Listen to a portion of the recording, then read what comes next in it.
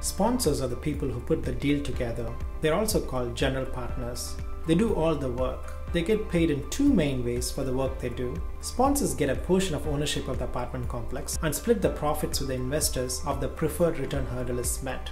The second way is through different kinds of fees. Acquisition fee. This is typically 1 to 2% of the purchase price of the asset and covers costs associated with the resources and due diligence performed by the sponsor to acquire the asset. Sometimes sponsors spend weeks or even months researching and underwriting deal after deal before finding the right one. The acquisition fee helps them afford all the effort during and between deals. Asset management fee. At about 1 to 2% of either the gross rent or income, this money pays for the ongoing bookkeeping, coordination, communication that's required to properly manage the asset and execute on the business plan. Construction management fee.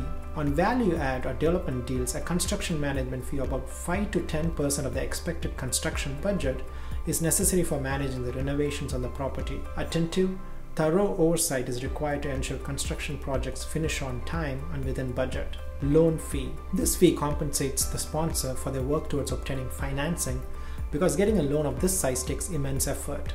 A loan fee typically 1% of the total loan amount. Guarantor fee. Some loans require a key partner to personally pledge the assets to guarantee the loan. Typically between 1 to 2% of the loan amount compensates the guarantor for their pledge and support. Disposition fee. Finally, a disposition fee is often charged to cover the costs of marketing and selling the asset once the business plan has been executed. 1 to 2% of the sales price of the asset ensures a smooth transition from syndication ownership to the next party. Not all fees are charged in a specific deal.